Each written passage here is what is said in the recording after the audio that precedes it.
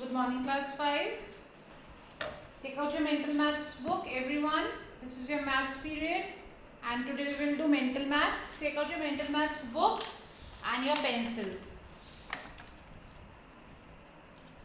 Take out one A4 sheet also for the rough work.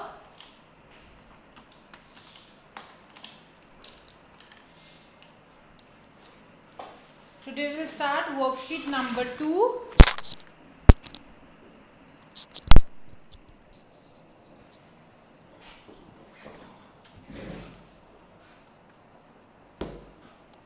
Write down today's date on the top.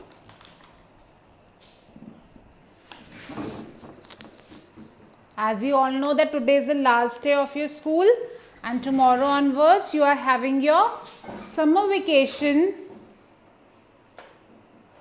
and you will also be given some summer classes during this time in which you will learn various activities like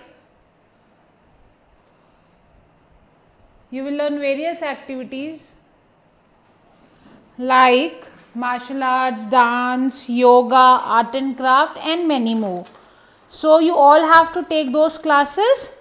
Those are only for 19 days. 19 days your teachers will give you classes about that, and then you will have 10 days holidays and the school will reopen again on 1st of July. So write down today's date on worksheet number 2, 29 May 2021. Okay? Write it down.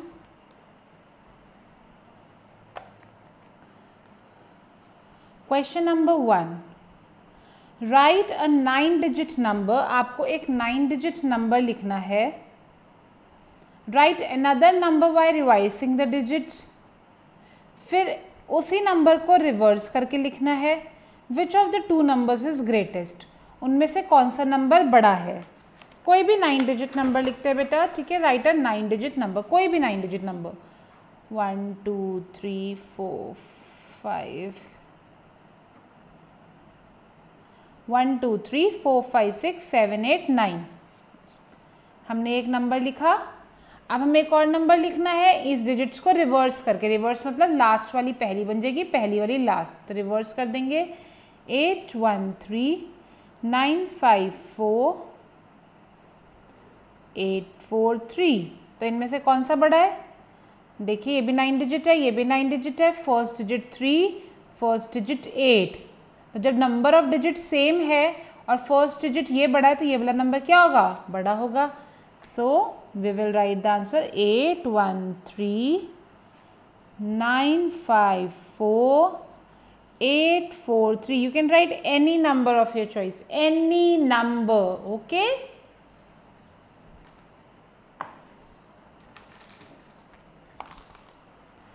Let's see question number 2. Which is greater? सबसे पहले place value लिखेंगे या फिर आप count कर लीजिए. 1 2 3 4 5 6 7 8. इसमें कितने डिजिट्स है? 8 डिजिट. सबसे पहले कंपेयर करने से पहले आप डिजिट्स काउंट करोगे बेटा. कभी भी अगर आपको कंपैरिजन करना है तो आप डिजिट्स काउंट करोगे. 1 2 3 4 5 6 7 8. These are also 8. Now you start comparing. आप कंपैरिजन स्टार्ट करेंगे. 5 5 0 0 5 5 5 0. 0 छोटा आ गया ना, यानी this one is greater. 5 0 5 5 0 5 0 5. Let's see another. First of all we will count the digits. 1 2 3 4 5 6 7 8 9. These are 9 digits. 1 2 3 4 5 6 7 8 9. These are also 9 digits. Let's see. 6 6 7 7 6 7. 7 बड़ा आ गया. This is greater. 6 7 7 6 6 7 6 7 6. Very easy. Let's see third one. First of all we will count the digits. 1 2 3 4 5 6 7 8 9. Comparison में सबसे पहले digits count करेंगे. 1 2 3 4 5 6 7 8. Now these are 8 digits, तो compare करने की जरूरत ही नहीं है, ये 9 डिजिट्स है तो यही बड़ा होगा, इसलिए हम पहले डिजिट्स काउंट कर रहे थे. 7 0 7 0 7 0 7 0 7. This is greater. Okay, now come to question number 3A part. Right in words in international system. पढ़ा है ना बेटा हमने इंटरनेशनल सिस्टम. सबसे पहले place value once, tense, 100, 1000, 10,000, 100,000, million, 10 million. तो इन तीनों का हुआ एक पीरियड वंस, इन तीनों का हुआ एक पीरियड 1000 और इन दोनों का हुआ एक पीरियड मिलियन. पूरा पीरियड एक साथ बोलेंगे. 37, क्या नाम है पीरियड का? मिलियन. 37 मिलियन. पूरा पीरियड एक साथ 208.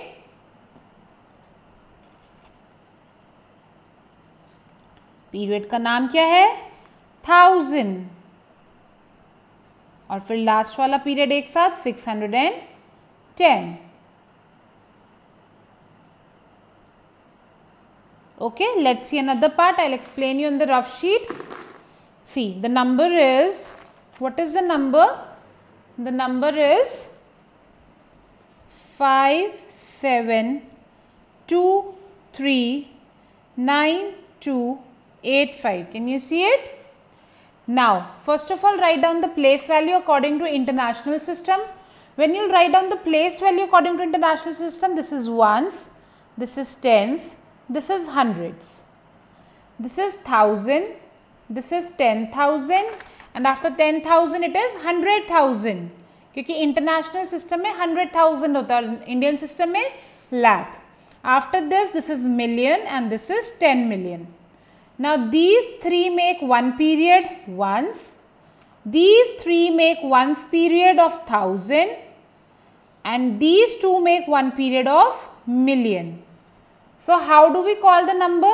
This whole period together, 57 with its value million, then this whole period together 239 with its value 1000 and then this whole period together 285. So let's write down, what is this? 57 million, then 239,000, 239,000 and what is the last period? The last period is 285. You don't have to speak the value of ones. 285. Clear everyone? Very good. This part you will do in your homework. This is your homework. You have to do it in the same way. Now, here you have to write the numeral. अभी आपने numeral को words में लिखा, अब आपको words को numeral में लिखना है, ठीक है? तो देखेंगे 4,337,444. मिलियन मतलब इंटरनेशनल सिस्टम है. सबसे पहले हम प्लेस वैल्यू लिख लेंगे. ones, tens, 100, 1000, 10,000, 100,000 and million, 10 million. 100 million तक भी लिख सकते हैं. अब मिलियन में कितने हैं? 4 ही है, एक ही डिजिट है, तो एक ही मिलियन यूज होगा 4. 337,000 क्या है? 1000 में कौन सा है? 1000 पीरियड में क्या नंबर है? 337. 337. फिर 444. 444. So the number is, put commas after the period, 4,337,444. Okay. 35,200,947. Again put the place value. Ones, tens, 100, 1000, 10,000, 100,000, million, 10 million. Put 100 million also. Okay. अब मिलियन, मिलियन से पहले देखेंगे क्या लिखा है? 35. मिलियन से पहले क्या है? 35. तो 2 ही मिलियन का काम है 35। अब 1000 से पहले देखेंगे क्या लिखा है 200, 1000 में आ गया 200, इसके बाद 947, 947, so the number is 35,200,947. Clear? See third part, again write place value ones, tens, 100, 1000, 10,000, 100,000, million, 10 million, 100 million. As we know, these three are one group of ones, these three are one group of thousand, and these three are one group of million. Million से पहले देखेंगे बेटा क्या लिखा है 500, million से पहले क्या है 500, तो मिलियन के ग्रुप में लिख दीजिए 500।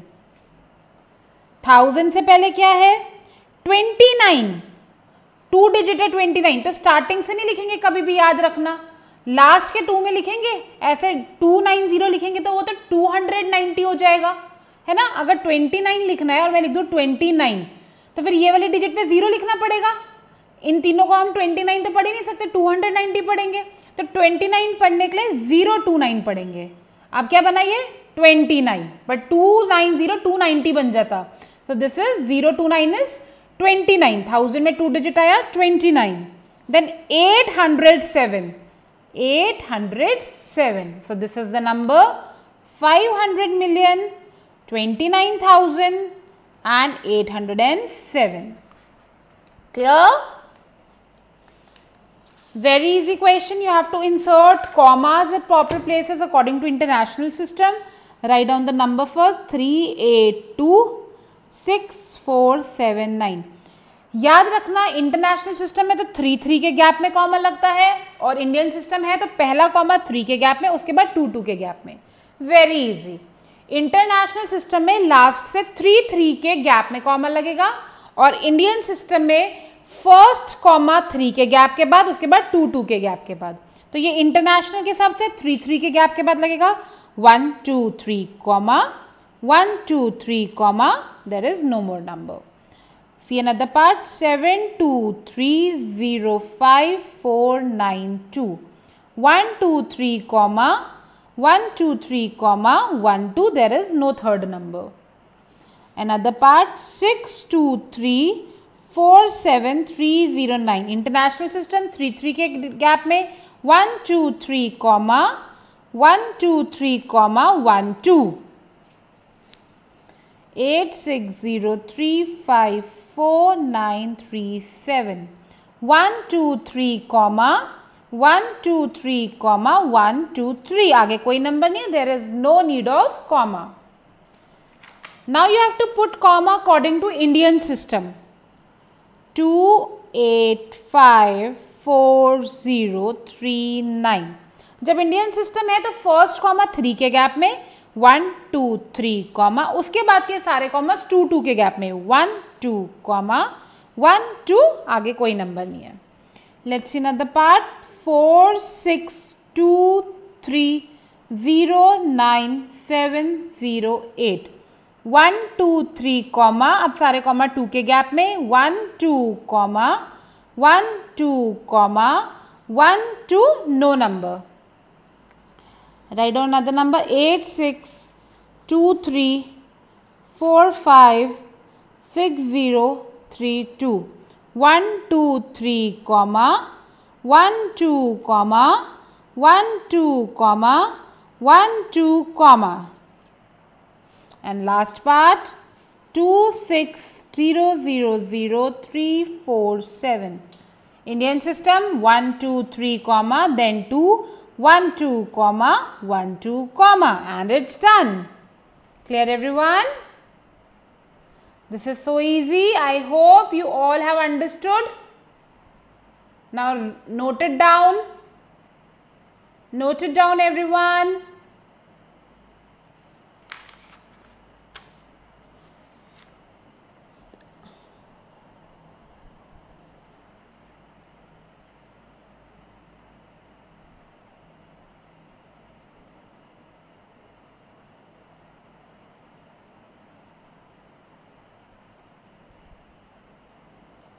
That's all for today, children. You have to complete this work in your mental maths book.